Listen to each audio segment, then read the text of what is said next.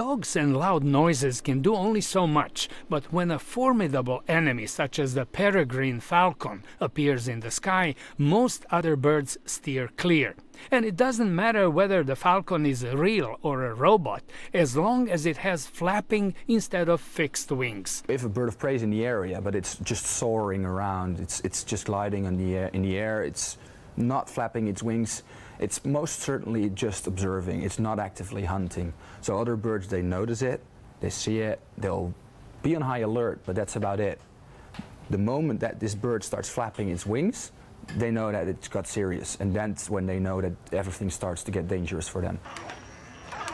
Designing a mechanical wing that bends across its entire length in a repetitive motion, as birds' wings do, was a formidable task. Just like with real birds, the wings, which might look rigid, they're actually flexible, which allows it to sort of row through the air instead of just moving its wings up and down.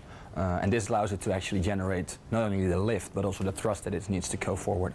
The body of the Robird is 3D printed out of fiberglass and nylon composite, which can withstand hard landings, and made in a natural feather pattern.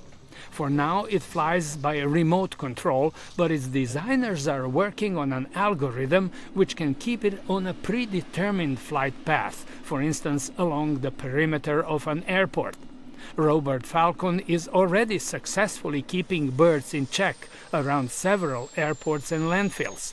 Its next iteration, a North American bald eagle capable of scaring bigger birds, will be available soon.